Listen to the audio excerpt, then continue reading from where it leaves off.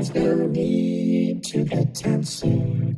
Relax with Flux Condenser. Subscribe, baby, subscribe. As an antique radio collector, I got pretty tired of the limited AM broadcasting available. So I purchased an AM transmitter, hooked my iPhone to it, and voila, I had my very own AM radio station and could broadcast whatever I pleased.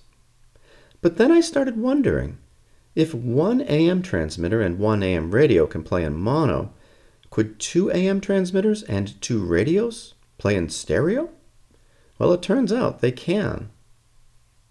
Here we have a transmitter broadcasting at 1025 kilocycles and a second transmitter broadcasting at 1550 kilocycles. We also have an AirPlay base station, and its left output is connected to the 1025 transmitter, and the right output is connected to the 1550 transmitter.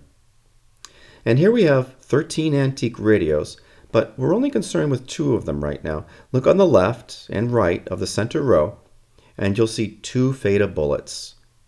The orange and red bullet is tuned to 1025 kilocycles, so it'll receive and play the left channel of our stereo broadcast.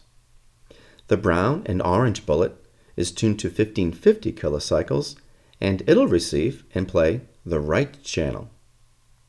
So now, when I send stereo music to the AirPlay base station, I get stereo sound from the combination of the two old FETA bullets. How does it sound? Put on some stereo headphones because I'm about to show you. And oh, if you want to learn more about my antique radio restorations and about the transmitters, check out more of my YouTube channel. But for now, let's enjoy a little antique radio sound in stereo.